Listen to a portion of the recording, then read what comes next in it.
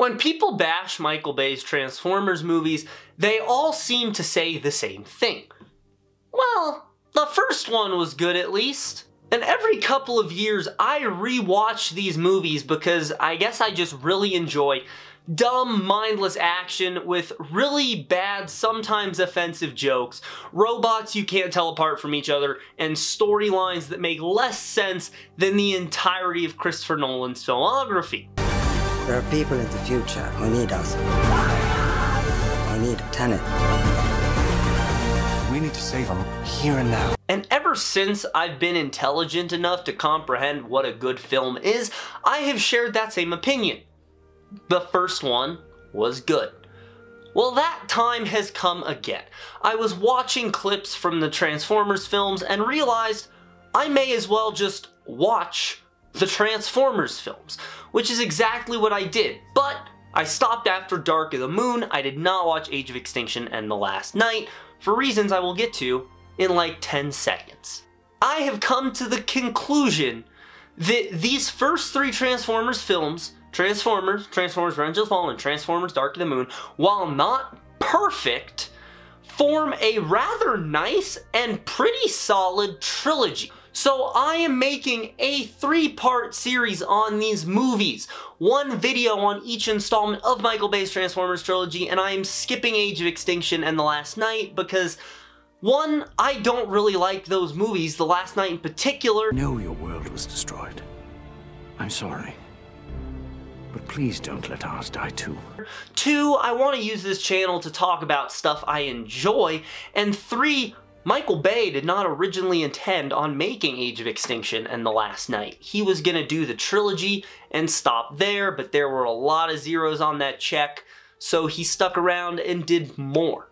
I will hopefully release one installment of this a month. I make no promises, but my goal is to have the Revenge of the Fallen video up 1 month after this goes up, and Dark of the Moon 1 month after that goes up, but we'll see. We've seen my upload schedule. It's not really a thing that exists, but I'm gonna try. And before I talk about the trilogy as a whole, before I can talk about Revenge of the Fallen and Dark of the Moon, I have to go all the way back to 2007, 16 years ago, and I have to talk about the pinnacle of many people's childhoods. This is why Michael Bay's original Transformers film is still great 16 years later.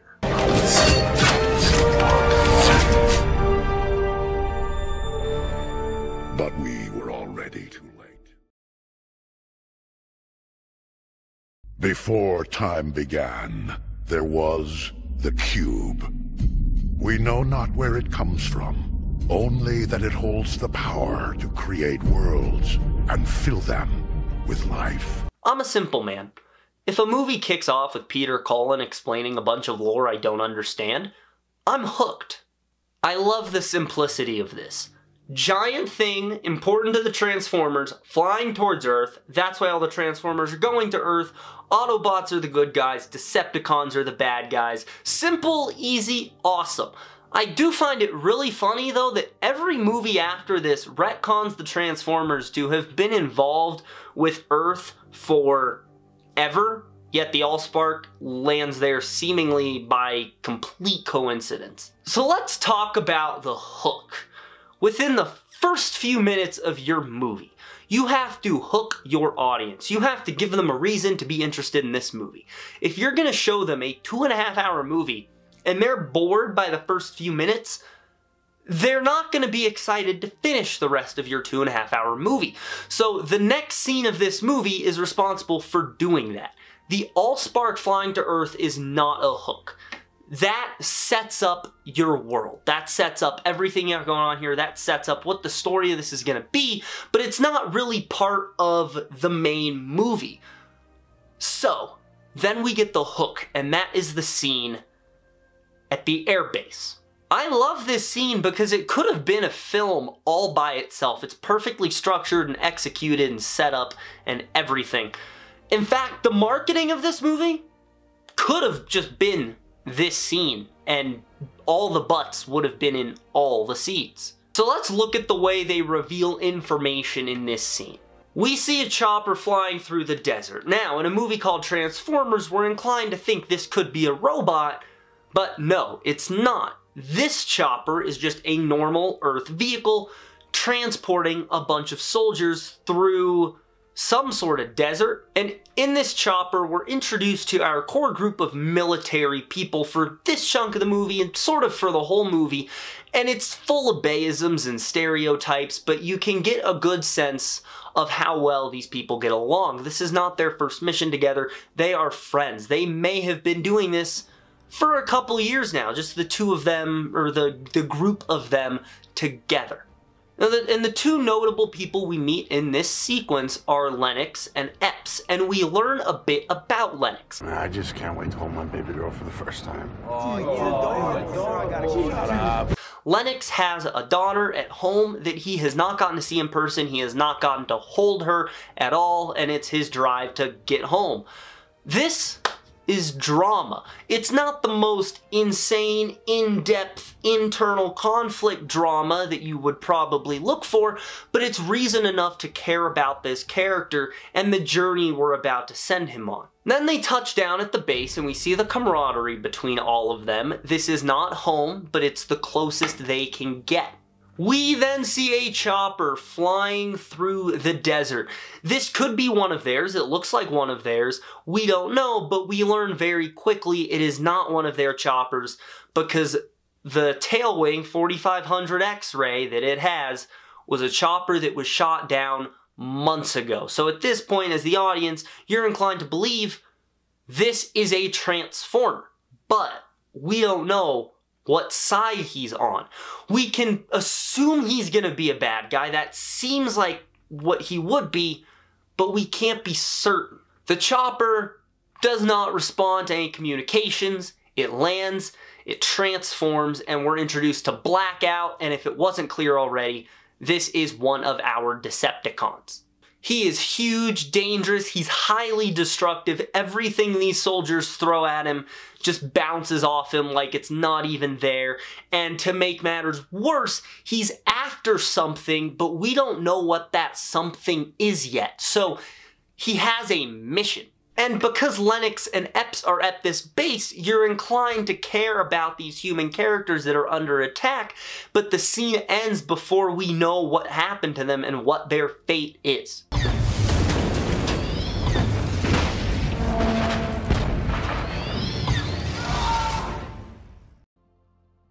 I know people love to complain about the storytelling of these movies, but this is a perfect scene. The first 5 minutes of Transformers are flawless. And of course, we met one of our leads in the previous scene, so it's only natural that we meet our other one in the next scene. Our actual main lead of the film, if you will. I will always find it hilarious that Michael Bay cut from a massacre to a stuttering high school student trying to sell a pair of glasses.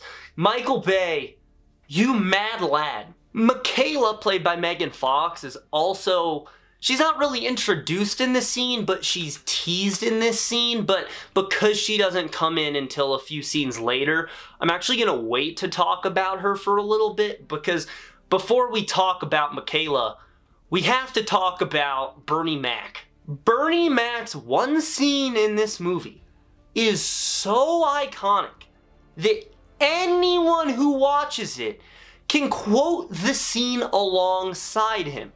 He also holds the medal of funniest joke in the franchise. Hey, mammy! Oh, don't be like that. If I had a rock, I'll bust your head, bitch. Say, man, she deaf, you know? And let's talk about our lead for a second. Let's talk about Sam Witwicky. So sit down and strap yourselves in for this hot take. I don't think he's a bad character. This is something that I guess I kind of accidentally jumped on the hate train for years. But I really like this guy, and I picked it up in the rewatch just how cool he is. I know he gets a lot of hate for always yelling, no, no, no, no, no, no, and screaming and whatnot, but try to put yourselves in his shoes and tell me that you would not be freaking the hell out all the time. And the people who say he doesn't do anything in this movie or he doesn't have an arc, I don't know what cut of Transformers y'all watched, because we clearly saw two different movies. Sam Witwicky at the start of this movie is a blithering idiot. He's stuttering all the time, he's kind of just fumbling his way through life. He's really too desperate to get a girlfriend. He's a moody teen. He is scared of literally everything. And then he ends the movie by telling the Harbinger of Death to go fuck himself. That's badass. I'm never giving you this all spark. Oh, so unwise. So yeah, I don't think Sam's a bad character. He works great for the movies he's in. Like, if Sam was a different character in this trilogy, the trilogy would not work. The movies need Sam. He's arguably the heart of the movies. And even if you don't like him, at least he's a character. Unlike some other people in this franchise who are just there. What have you invented? A lot of things. Like? Like a lot of things. Like things that you've heard of. So Sam goes to buy a car, and if you guys have not yet picked up on how well the structure of this movie is at the start and how they reveal stuff to the audience, let me break it down for you. A mysterious character who we know nothing about reveals the main MacGuffin of the movie and the reason all the Transformers are going to be fighting. We're then introduced to one of our lead characters and a Decepticon. Then we're introduced to one of our lead characters and who we can assume is an Autobot. And it's clear through this yellow and black Camaro that we're going to learn more about later that he's here for a reason, just like Blackout is. So, and this is all revealed in just the opening few minutes of the movie. This movie gets going so quick, it never slows down. It is like a masterclass in pacing. At no point during the 2-hour and 24-minute runtime of this movie did I check to see how much time was left. The next chunk of this film is what Little John would consider bad, because there's not enough cool shit happening. Well, Intelligent John now realizes that that's because the movie is building up to it so that it earns the cool shit, something all three of these films do really well. The actual introduction to Michaela is really nicely done. So she breaks up with Trent because he's a dick, and then she starts walking home, and Sam ditches his friend to go give her a ride home. And it's funny, we never see his friend again. He's never mentioned again. But hey, if my car can transform and I'm hanging out with Megan Fox, I probably wouldn't talk to my friends either. So then we have the loser kid stuck in a car with the cool pretty girl, and he's trying to impress her. It's so simple and it works so well. The heart of the story is about these three characters, and it's really crazy to think that this is when they all properly meet each other, even though one of them is in car form the entire time. But Sam, Michaela, and Bumblebee are really the main heart and soul of these movies. Well, at least until the third one when they switched her out with Carly because of reasons I'll get to in that video. Also on the subject of Michaela, her full name is Michaela Baines, which is very similar to Michael Bay. I don't know if that was intentional, but it sounds like Michael Bay made himself, or the writers, or whoever was involved in naming these characters, decided to make Michael Bay the most interesting character, because Michaela should have been the main character of this trilogy.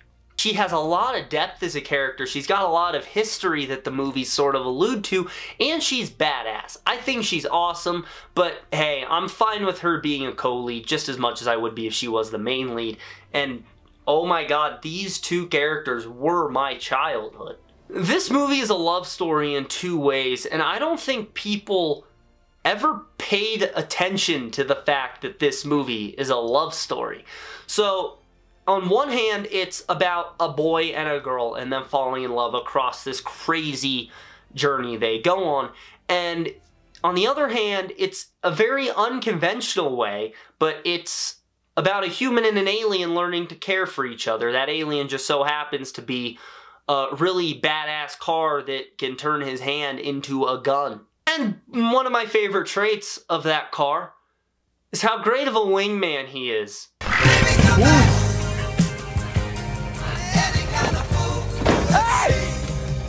So this might be a good time for me to address one of the biggest complaints that these movies get. That they are more about the humans than the Transformers. I understand the complaint, and I do think they go way overboard with it later on, especially in 4 and 5, but I think it's balanced pretty well in this, and I am about to explain to you why this works. Let's talk about a little film you may have heard of. Kind of small, no one really talks about it, it's a bit unknown. It's called Jurassic Park. Now, Jurassic Park has Jurassic in the title, but there are only 15 minutes of dinosaurs in the movie. The movie instead focuses on its human characters and the relationships between them, and it uses the dinosaurs to fuel that. Now, I'm not comparing Transformers to Jurassic Park, because Jurassic Park is legitimately one of the greatest films of all time, and Transformers isn't, but I think it's a good thing to think about when I talk about Transformers. Transformers is not about Optimus Prime or Bumblebee or Megatron or any of the Cybertronians, it's about Sam Witwicky. He is the center of the movie, the story flows through him, everything goes through him, and the Transformers are there to complement that story while still being amazing and having their own story and being badass in their own right. And I think the movie desperately needs to have that human thing to ground it for the audience. It's why I never got behind the Cybertron-only movie that people have been talking about for years, because while that structure works in a third-person shooter like the War for Cybertron and Fall of Cybertron games, where you need to have that constant gameplay and that constant action and that constant building and building so that the player doesn't get bored, a movie just does not work in that same vein. And I don't think a Transformers movie would work if you take the human element out. Now, making the human 98% of the movie and making them the only reason the plot can happen, like in Transformers The Last Knight, that's when you've gone overboard with it. But I think you need to have a human as your lead character, or the movie just does not come together like so many people think it would. Remember when I said this movie makes you earn the cool shit? So you have Sam, Michaela, and Bumblebee kind of doing their thing, although they don't realize what Bumblebee is, but things are starting to look a little strange over in that realm. We know that Sam ends up seeing Bumblebee in robot form, and then in the Middle East you have the soldiers doing their thing. And both of these stories revolve around those characters figuring out that there's something weird going on with these robots, but they can't fully comprehend what that is. So the soldiers figure out this Scorponok is just a freak of nature, and then back with the Sam plot line, Bumblebee reveals himself, he whoops Barricade's ass, Sam somehow does not break his foot punting Frenzy like a field goal. That's a tough one out ahead, aren't you? And only when the movie gets the status quo of the yellow one is the good guy and everything else is the bad guy, does the movie earn the right to give you the rest of the Autobots. The Autobots' arrival to Earth is one of my favorite scenes in the franchise for multiple reasons. First off, the score by Steve Jablonsky, the only consistently amazing thing in this franchise, is beautiful in this scene. The track that is appropriately named Arrival to Earth gives such a feel of mysticism to the Autobots as they touch down.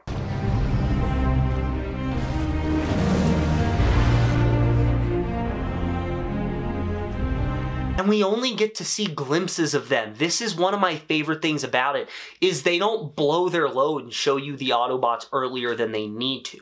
We see Optimus land and we see him start to transform. We see a bit of jazz from a distance. We hear Ratchet touchdown, and we see Ironhide's protoform really close up, so it's like not clear. You can't fully make out what they look like and what all is happening. And I love the little touch that Sam is the one who cowers behind Michaela. Not only is it a cool twist on stereotypes, it's also 100% in character for Sam to do.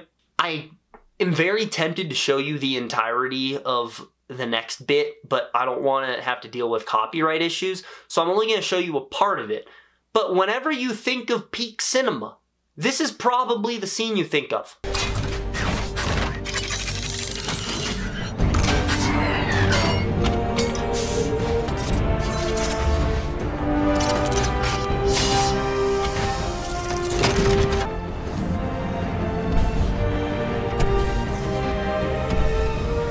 Do you guys remember when every part of the vehicle was on the robot and vice versa, and you could actually track individual pieces across the body while they were transforming, as opposed to parts randomly disappearing and reappearing and the vehicle turning into incomprehensible bullshit?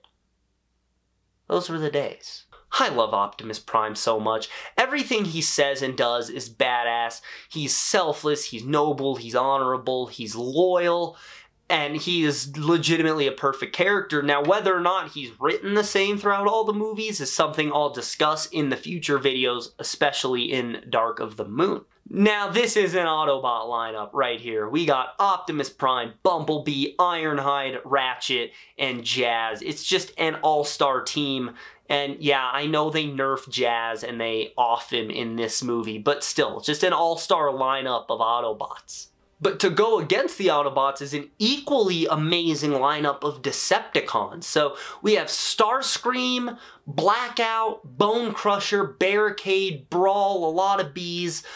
Frenzy and Scorponok are in there to provide the humans a bit of conflict because they obviously can't go against the big Decepticons. And then Megatron joins in later in the movie. What's crazy, though, is how little screen time the Decepticons have in this film, but how much it doesn't detract from the movie. Barricade shows up to give Sam and Michaela a hard time, and then for most of the movie, it's just Frenzy roaming around while the humans do their thing, and then at the end, everyone rolls out to go whoop ass. But at no point did I miss the Decepticons. At no point did I need action sequences. This movie is the movie designed to introduce the world to the Transformers. Not just the audience, but the characters. This is about the world having to adapt to the Transformers and setting up that whole world and all of that mumbo jumbo. It's less focused on big gun and robot go boom. And that works so well. I'm gonna make the argument that Sam watching Sector 7 take down Bumblebee and be helpless to do anything about it is more emotionally impactful than any of the fights Optimus and Megatron have in these films. The story does not need the Decepticons to be compelling. The idea of humans having to adapt to the Transformers is inherently compelling. Sue me, I don't need Autobots and Decepticons fighting in every second of these movies to be entertained. And on the subject of Decepticons, they are at their most terrifying in this film, more so than in any of the other movies, for an idea that only this movie and Bumblebee have actually done. There are only a handful of Decepticons in this movie. There are 6 Decepticons, not counting Frenzy and Scorponok, to 5 Autobots. They all look distinct. They all mostly have personalities, and they are all incredibly difficult to defeat. There is no nonsense in this movie where Optimus can take out like 30 Decepticons in the span of less than a minute. Nothing like that happens. Optimus cannot defeat Megatron without help. Ironhide and Ratchet cannot defeat Starscream. Bumblebee gets his feet blown off because of Starscream. And Frenzy, who is like a foot tall, gives the humans a hard time. The fact that there's no faceless Decepticons who are just there to be cannon fodder and that all of them are imposing is so frightening, especially when you get to the final fight. But where was I in the story? Oh, right, coming up on Hoover Dam. But before we get to Hoover Dam, Optimus Prime has to give his amazing speech. But I've seen goodness in them. Freedom is the right of all sentient beings. Michael Bay's version of Optimus Prime has been been criticized for being a psychotic, bloodthirsty, homicidal lunatic. And yeah, I can argue with that all I want, because I think it's not entirely true. But regardless, Optimus Prime is written perfectly in this scene. It's the scene when the Autobots find the location of the Allspark, and Optimus says to them that he is willing to sacrifice himself and give his own life so that the Decepticons cannot get the Allspark and destroy the planet. And beyond just showing how selfless he is, it's also just a great study into Optimus Prime as a character. He's wise, and he's honorable, and he sees his imperfections. He has a heartbreaking line in this scene when Ironhide asks him why they would even bother saving the humans. Why are we fighting to save the humans? They're a primitive and violent race. Were we so different? It's also the only time in these movies that Optimus says roll out. It's been an honor serving with you all. Autobots, roll out! And then they go to Hoover Dam, and Hoover Dam isn't just a place they go to. It is a very important chunk of the plot, because Hoover Dam has basically been the cover for everything Sector 7 has been doing for decades. It is an awesome plot twist, and the fact that Sector 7 has always known about the Transformers, and they've just been hiding it to keep the world safe, is dope. And that's such a good idea. And on the topic of story structure and storytelling, Hoover Dam is genius. Every single one of your main characters, Sam, Michaela, Lennox, Epps, Rachel Taylor, and Anthony Anderson, who I haven't talked about, but I think they're fun in this movie also, they go to Hoover Dam and they meet up with John Voight and the Sector 7 guys. Frenzy then falls off the side of the dam, so we now have a Decepticon inside the dam doing nefarious things. The characters then get to go see NBE-1, aka Megatron, and it's a scene when Sam really gets some time to shine because he's just talking shit to the government. We need to know everything you know. We need to know it now. Okay. But first I'll take my car, my parents. Maybe you should write that down. He's no longer cowering and taking a back seat in his own story. Also, remember that they're all discussing what Megatron's name is, because that comes back into play later. It's a great bit of plant and payoff. Call him NBE-1. Well, sir, I don't mean to correct you on everything you think you know, but I mean, that's Megatron. NBE-1. That's what we call it. Mr. NBE-1 here, aka Megatron. But we can't stop there. So we then learn that the Allspark is in the dam. They have been studying it for years, and the dam was actually built around the Allspark.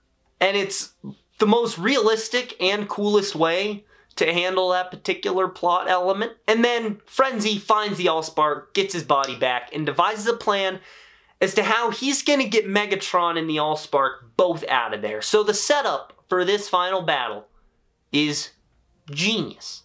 All of the human characters are trapped inside the dam with Megatron and the Allspark.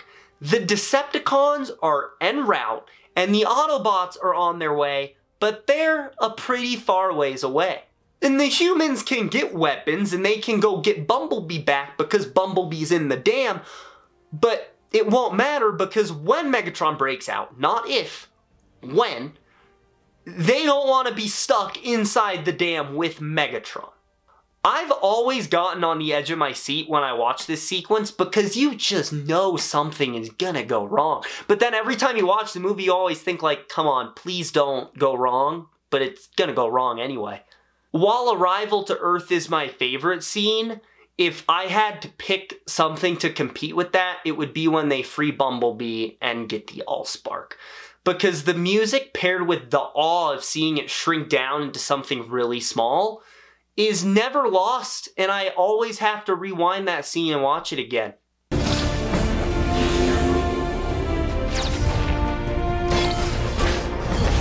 The Allspark creating the Transformers is much cooler than Quintessa doing it.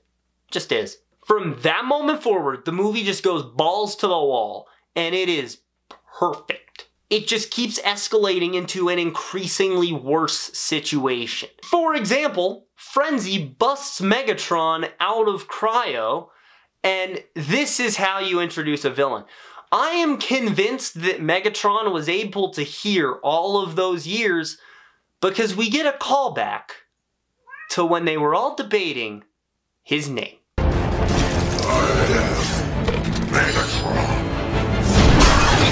I love Frank Welker. He's a god. He truly is.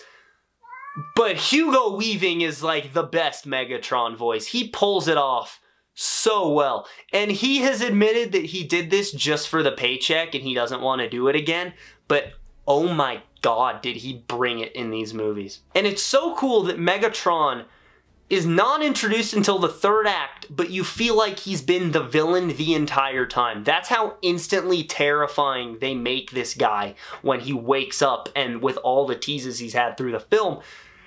And then they try to do that again in Age of Extinction and they completely miss the reason why it worked in this movie. And Optimus and the Autobots pulling a 180 to rejoin with Bumblebee and the humans is so cool. This movie really does put me in my happy place. I'm just always so happy watching it. It just exudes so much badass. It's easily one of my favorite movies to watch. Also on the subject of badass, this.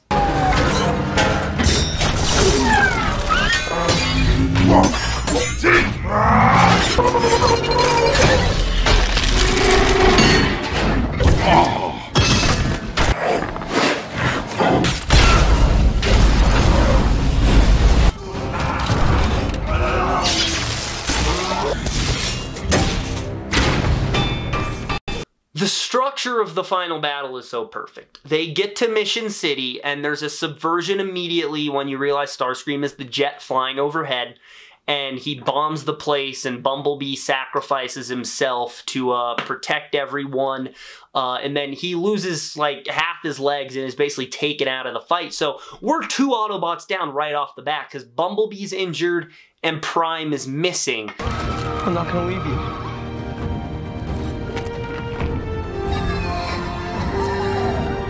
It then comes down to Ratchet, Ironhide, and Jazz to fight Brawl, or Devastator as they call him in this movie. I guess there's 2 Devastators, but like Brawl is his actual name. And he beats Jazz's ass, but they end up taking him down. So the main Decepticon problem is handled, and right when you think it's mellowing out, enter Megatron.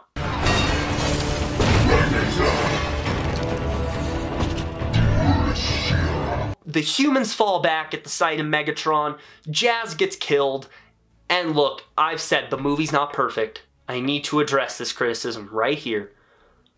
Jazz's death, I think, is the worst thing in the movie. Not that he dies. I like the idea that an Autobot dies in the first movie, because a lot of movies refrain from killing a main member of the group in the first installment. It's just that it comes out of nowhere. He didn't even get a throwdown with Megatron. He didn't even die to do something cool. He just gets shot and then ripped in half instantly. But I digress. We're 3 Autobots down, and now the rest of the Decepticons, except Barricade, who just leaves the movie after the highway scene, they all get here. So now the situation's getting even worse. And remember, we only have 2 Autobots left. And the entire fight takes place on like 3 city blocks, so it's about just holding as much of it as possible, which I think works really well as opposed to the giant full-scale wars of the other movies. Now, yes, we're going to talk about my baby, Dark of the Moon, in a couple videos, but the thought of a rather kind of small fight, I think really helps this movie. And as I said, Decepticons have won, we're kind of out of Autobots here, and then enter Optimus Prime.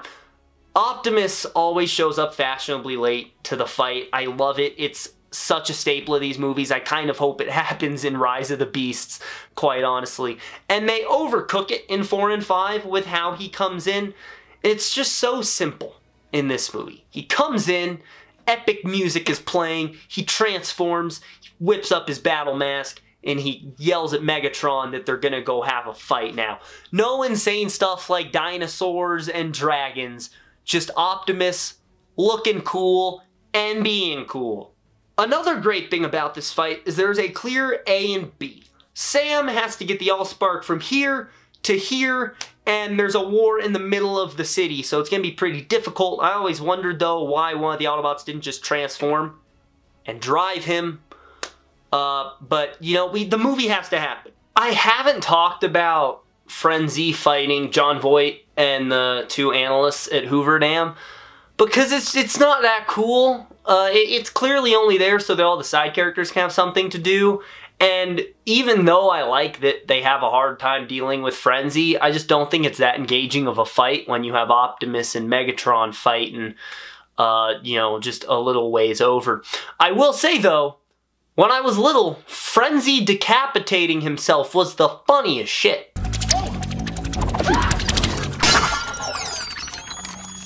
I see. Then Michaela shows off why she's so cool, and she gives Bumblebee the assist he needs to kill Brawl. Talk about durability. The amount of firepower they send Brawl's way that he just walks off is insane. And remember, he went down once. They had already defeated him, and he got back up. He's just built different. And that cute little peek through the mask that Bumblebee does after he kills Brawl cracks me up. Bumblebee is so adorable in these movies. The fact that Lennox gets to take down Blackout because Blackout wrecked the base and they had fought previously, I think is a nice payoff. This movie pays off and wraps up really well. Also, I just realized there's a piece of the tree that fell off the tree, and I'm looking at it and I'm wondering how long it's going to be before it falls. But the real meat and potatoes of the third act is the fight between Optimus Prime and Megatron, and Optimus is just getting demolished. For a guy who has been in stasis for thousands of years, Megatron is a real powerhouse. Makes you wonder what he was like in his prime on Cybertron, because as the rest of these movies show us, Megatron ain't really in his prime anymore. And I love the fact that defeating Megatron is an effort between all of the characters. So the analysts and John Voight had to call the Air Force, who could send it in under Lennox's command because Lennox was on the ground, and then Optimus was fighting Megatron and Sam's the one who got to deliver the killing blow.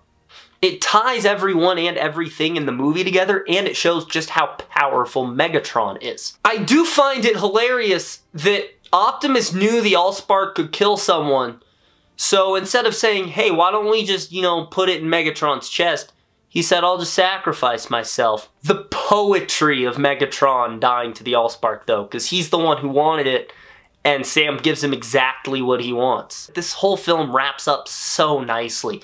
Optimus, realizing they can't go back to Cybertron, learns they have a bunch of new allies on Earth. Bumblebee can speak now. Yes, I know they retcon it in the next movie, but I don't care. He speaks. He and Sam decide they're gonna stick together. I wish to stay with the boy. If that is his choice.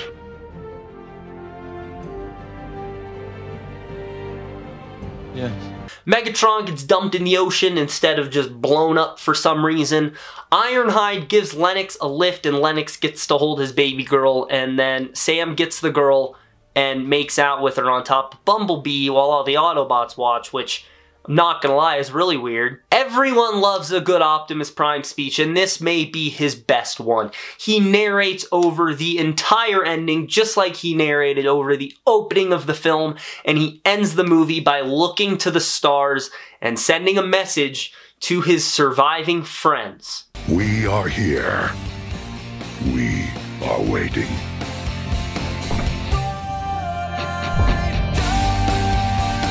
No! Transformers 2007 is not a perfect movie. It has flaws, but it knows what it wants to be and it executes it to perfection. And I do think that it is a great start to the trilogy.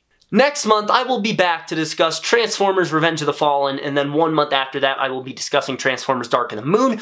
Again, I will not be talking about Age of Extinction and The Last Knight because I don't really like those movies, and they don't really feel like part of Michael Bay's story. He originally didn't intend for them to be part of his story. They just ended up happening later because money is the greatest negotiator.